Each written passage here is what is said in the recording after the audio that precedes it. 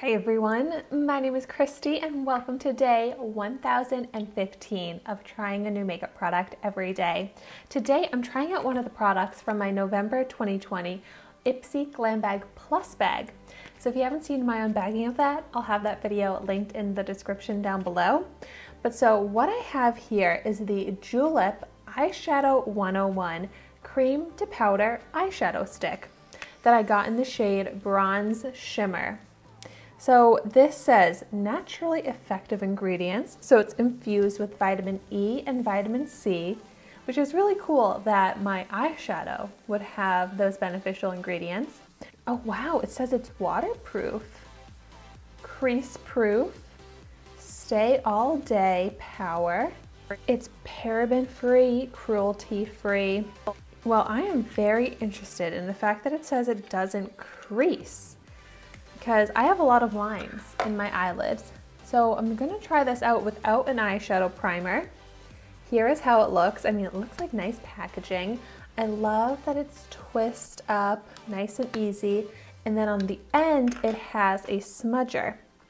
But so it says, for best results, prime the smudger by applying the eyeshadow to the back of your hand and loading it onto the smudger prior to use. So, okay, well, I want to go ahead and swatch this. Ooh, a very nice creamy formula and a really nice metallic brown shade, which is a shade that I use in a lot of eyeshadow looks. So this is a great shade to get. So here is what that swatch looks like. And now I'm gonna pick it up with that smudger.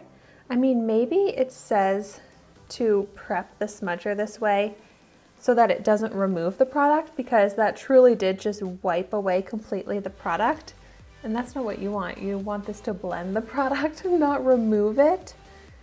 So interesting. Maybe, you know, I'll try it both ways, but I have a feeling it's going to work better to blend it out with my finger. But so I'm going to just go ahead and start applying it kind of all over the lid. However, I don't even feel like this really needs to be blended. Like, it looks good just drying it exactly where you want it. But now let's try the blending method. Try it with my finger on this eye. It's a little bit more subtle than I was expecting, but that is not a bad thing. It does seem easy to blend. Feels like a cream, you know. And that is nice.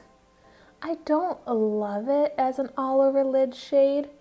I think maybe in a slightly lighter shade, I would see it as more of a wear alone single lid shade. But this I just don't feel like is super flattering for me. But this with other colors would be great.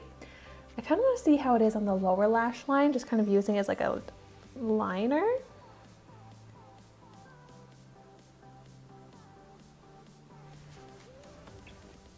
Ooh, yeah. See, I really like that. I like a metallic, kind of smoked out lower lash line. I'm not into that black eyeliner pencil at all anymore.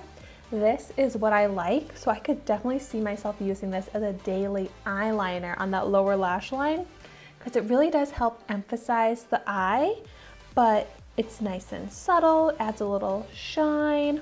And then let's see if I can smoke it out a little bit. Ooh, yeah.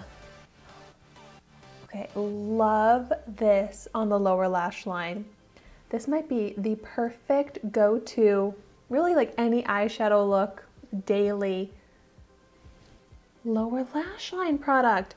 And I don't really have a daily lower lash line product that I can reach for that's super quick and easy to apply. So, oh my gosh, I love this for that.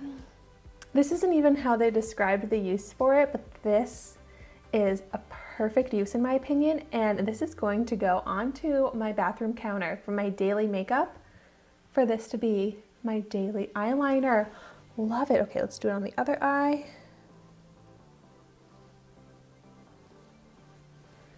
because it looks great, just quick and easy, just like this. But then you can perfectly blend it out. And then that could just kind of, because I have like creases here, just kind of help to smooth it out of that crease, get that perfect shape. Oh, I'm so excited. But now, just because I'm curious, I'm gonna go ahead and apply some, just messy, all over the lid, and then try blending it with the tool here and see how that works. I mean, it seems to look actually exactly the same. Blend it out with the tool rather than my finger. So I think it really will just be personal preference.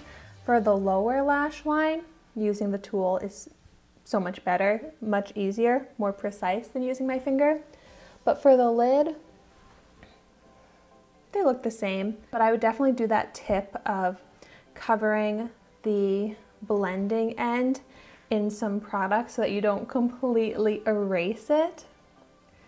But so here's how it looks. And it's pretty, but oh my gosh, am I so excited for this to be my daily eyeliner.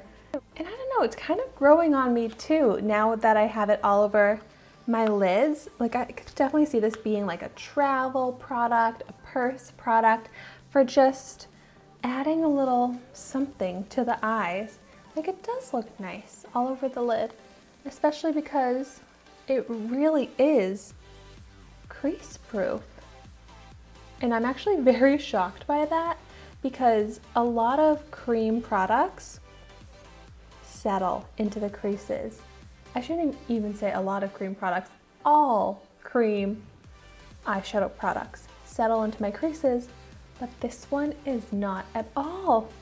And it really is supposed to be that cream to powder. But I don't know, it still has a little bit of like a stickiness, a little bit of that cream feel, but it is not settling into any of those lines. So to me, that's like magic. I'm very impressed. I just feel like my daily makeup look is going to improve so much now that I'm actually going to be putting something on my lower lash line that will really emphasize my eyes. I could also see myself using this on the top lash line as well when I'm not wearing any eyeshadow, and then same thing, just blending it out a little bit on that top lash line for a daily eyeliner that's not too intense but still adds some emphasis to the eyes. So if you have this, let me know your favorite uses for it in the comments down below. But thank you so much for watching my video today. Be sure to like, comment, and subscribe to my channel so you can see the makeup that I try every day. And I will see you tomorrow in my next video.